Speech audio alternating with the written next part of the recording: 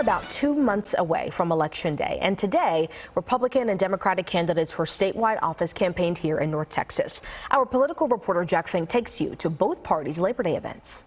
I'm Rochelle Garza. I am your Democratic nominee for Texas Attorney General. Democratic candidate Rochelle Garza told Dallas County Democrats she's fighting for the children and families of Texas.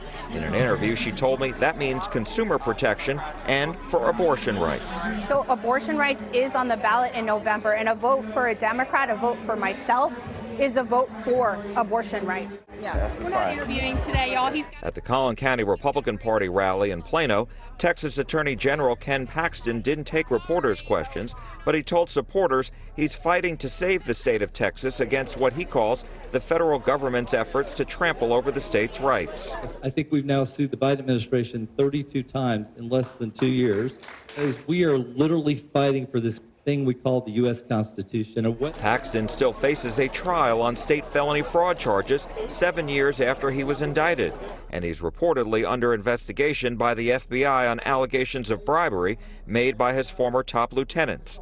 Paxton has denied any wrongdoing, and both candidates say their opponents are wrong for Texas.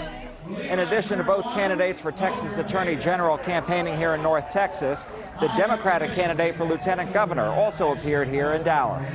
Mike Collier just won the backing of Tarrant County Judge Glenn Whitley, a Republican. I was very pleased and very honored that he endorsed my campaign. Collier told me he believes state Republican leaders are to blame for high property taxes. And Dan Patrick always says he's going to bring them down, but they always go up. It's because they aren't honest about it. In response to the endorsement, Patrick tweeted, quote, "It's no surprise Judge Whitley, who made Tarrant County property taxes among the highest in Texas, doesn't get it.